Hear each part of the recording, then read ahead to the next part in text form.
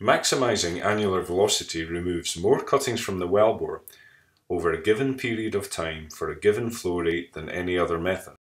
This can be achieved by partially diverting flow into the annulus above the BHA, maintaining the minimal required flow and pressure drop for bit and BHA drilling tools, but making use of the maximum available surface pressure to maximize total flow rate and annular velocity. The AVS is a multi-position electronic circulating valve that can be downlinked to via RPM and pump cycles. No balls, no darts. Downlinks are rapid and precise and work in any configuration of well.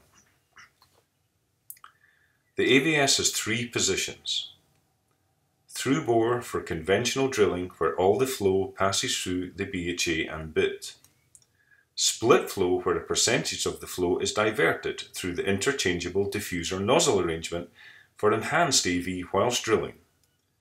Full bypass for rapid wellbore cleanup through the large TFA of 4 square inches for the 8-inch tool.